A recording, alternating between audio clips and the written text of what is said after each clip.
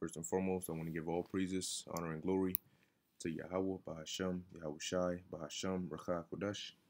Double honors to the elders and the apostles of Great Millstone, and peace and blessings to the elect. Okay, now this is pretty much breaking news. All right, it says fuel crisis. Government expected to mobilize army as a precaution amid fuel crisis. And the first question that really pops up is, well, a precaution of what? Okay, is are they anticipating chaos because because of this fuel crisis, which don't think of it as just affecting cars and cars like going to the gas station, but the fuel is also used for a lot of other things, and they know that this thing is not a light thing. Now, I was gonna do a video on an article going into how they're saying that people are panic buying and they're having food shortages and they're having fuel shortages. And I was going to go into, as the article was mentioning, how things are getting more dire, more severe, more intense over there in the UK because of this fuel shortage. And in the midst of that, just now this breaking news just came out, which that's why all you see right here is just this piece of information, which in over time more information is going to come out. But it says the government is expected to mobilize the army as a precaution amid the ongoing queues at petrol stations around the country, according to a Whitehall source. So it's getting that bad that they're about to mobilize the army. Now, when you mobilize the army, what are you cautioning against? Okay, whatever it is, it has to be something that can really, this has to be one of those situations that can go bad. It can go really, really bad, and it can go really, really bad really, really fast. All right, now I'm gonna see if I can find an article mentioning it. Okay, let's take a look at this. First, let me see what it just said here. Huh. UK could ask soldiers to deliver fuel as service stations run dry. Okay, and they're also mentioning them having a trucker shortage. So it's not really looking too good over there. But this is from Reuters.com. It says fuel pumps run dry in British cities, sowing supply chain chaos.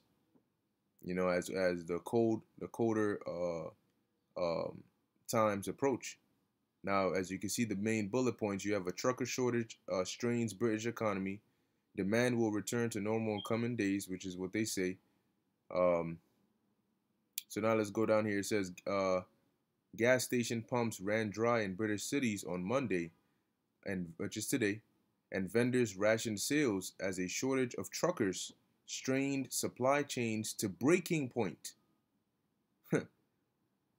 It says a post-Brexit shortage of lorry drivers as the C19P eases has sown chaos through British supply chains in everything from food to fuel. So, things are really starting to pick up over there, raising the specter of disruptions and price rises in the run-up to Christmas. Drivers queued for hours to fill their cars at petrol stations that were still selling fuel, albeit often rationed. There were also calls for National Health Service staff and other emergency workers to be given priority. Pumps across British cities were either closed or had signs saying fuel was unavailable on Monday, Reuters reporter said, with some limiting the amount of fuel each customer could buy. And what's interesting is you had something similar like this take place in the U.S. just a couple months ago. But they said this what happened in the U.S. was because of the cyber attack or so, which shut down a Colonial Pipeline, I believe. And you had people going crazy, bugging out, getting into fights, which it came back after a couple of days or so. But over here, we keep hearing this news. Now, of course, we're going to watch and see what comes of it. But whether, things level out again or they don't, we know that at some point down the road, very soon, it's gonna get much worse. Because when you start having these close calls and you start having them more often, that is not a good sign. That's a sign of something big about to happen. Now, and when this starts hitting these banks, because what you see is whenever you have a shortage or a threat of a shortage of something, everybody gets desperate, and everybody pretty much thinks the same thing, right? If there's some crisis that brings about some turmoil, and people start going to the banks, you have bank runs. When people start buying things, you have panic buying, because a lot of people are used to following the trend.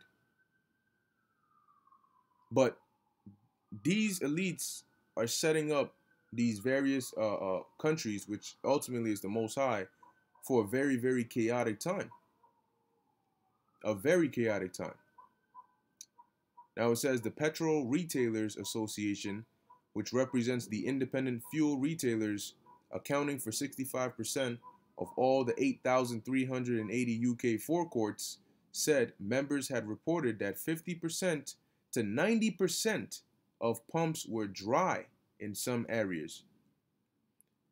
Fuel suppliers said they expected the situation to get back to normal soon. But the interesting thing is now they're saying that they might, or they're getting ready to roll out the army. But why is that? Why are you expected to roll out the army? Here, it said that things are supposed to get back to normal soon. And these elites are looking for any reason to have these various governments declare martial law. Okay, any reason, even if they have to orchestrate it.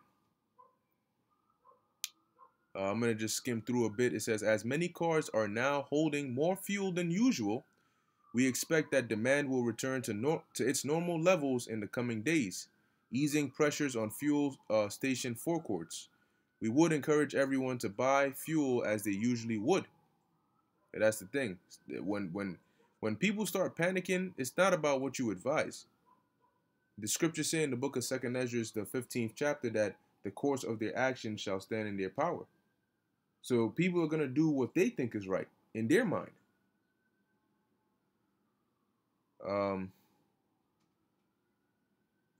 Now it says, the industry's message echoed the plea from government for people not to panic buy. Environment Secretary George Eustace said there was no shortage of fuel and that there were no plans to get the Army to drive trucks, though the Ministry of Defense would help with trucker testing. So now if that's the case, and when was this article? It said, I think they said this article came out about it was updated 3 hours ago. But then when you come here, this was updated, or this came out today. All right. And matter of fact, a couple minutes ago, that breaking news went out. All right. So we're just gonna watch and see how it turns out. But we know that this thing is leading up to that, like we read earlier, a breaking point. They're telling people to, when you tell people don't panic buy, what do you think that's gonna make them do? That's gonna make them do exactly that. Okay. If you come and you tell somebody, hey, the economy is crashing, things are getting very bad. It doesn't look like it's gonna get good, but don't panic. Do you mean to tell me they're gonna just sit there and look at you and not panic? We're having some shortages. Things are running out in the stores. People are buying everything off the shelves. But please, don't panic. Stop panic buying. I'm sorry, you just told me that everybody else is buying the stuff off the store. So wait, why should I listen to you? And then I go to the store and it's empty and I'm starving.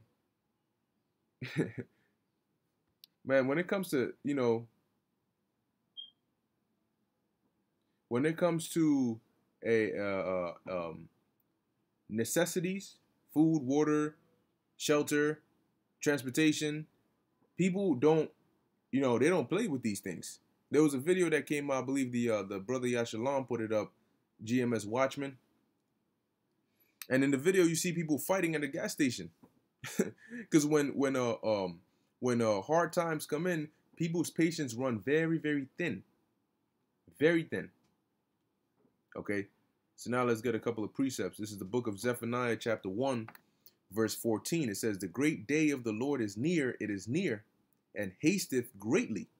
So it's approaching very, very quickly. Even the voice of the day of the Lord, the mighty man shall cry there bitterly.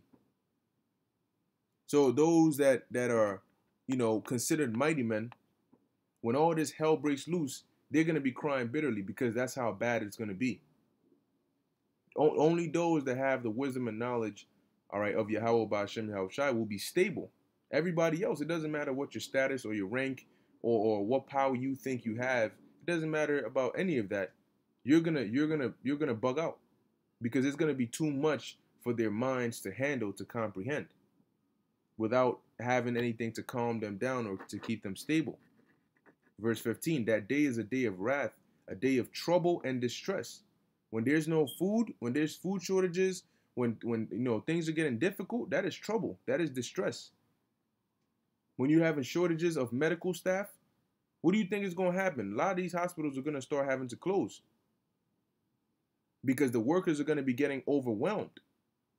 Now they're saying in New York that they're going to start bringing the National Guard to fill up those positions for the hospitals and stuff like that. Well, soon, you might as well just kick out all the regular workers and just fill them with government agents.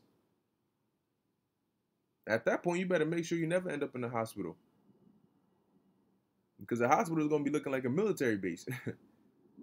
Now it says, a day of wasteness and desolation, a day of darkness and gloominess, a day of clouds and thick darkness.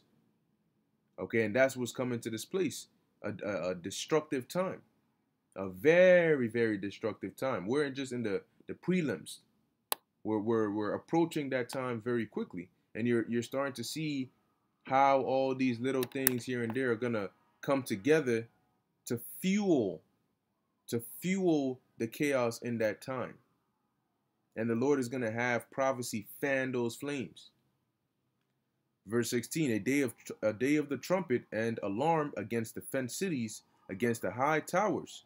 And I will bring distress upon men, that they shall walk like blind men having no sense of direction, not knowing what to do, because they have sinned against the Lord, and their blood shall be poured out as dust, and their flesh as the dung. So as all these things are taking place, these people, they're not going to know what to do. They're just going to be catching the hell.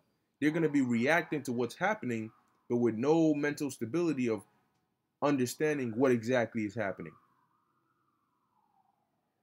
So you best believe that civil unrest, that's right around the corner. Okay? The evictions. When these things happen, it takes a while before the full effects start getting felt. Now I'm going to move on real quick to the book of Isaiah 24, verse 7. It says, the new wine mourneth, the vine languisheth, all the merry-hearted do sigh. Why are they going to sigh? Because all the merry and the joy and the mirth is going to be gone. Verse 8, the mirth of tabrets ceaseth, the noise of them that rejoice endeth, the joy of the harp ceaseth. They shall not drink wine with a song, strong drink shall be bitter to them that drink it. So, for those that try to distract themselves from what's going on, that's not going to be a possibility. You're going to be forced to face the reality. Okay? It says here, the city of confusion is broken down, every house is shut up, that no man may come in. There is a crying for wine in the streets, and that's this truth. People are going to be looking for this truth because this truth is what's going to give you those answers. It says, all joy is darkened, the mirth of the land is gone. So all that, because look, man, you could 1 week you could be having a good time going to these clubs, partying, enjoying quote unquote life, and the next week everything could be changed. You won't have access to those things, and you'll have much bigger problems to worry about. And that's what's coming to this place, man. The cold, hard, harsh reality. And it can't come soon enough. So we're going to keep our eyes open, and see what's going on there, how it escalates, how it unfolds, and soon what's going to be happening here. So with that, I hope you were edified. In closing, I want to give all praises, honor, and glory to Yahweh, Bahasham, Yahweh Shai, Bahasham, Rakha Kodash. Until next time, Shalom.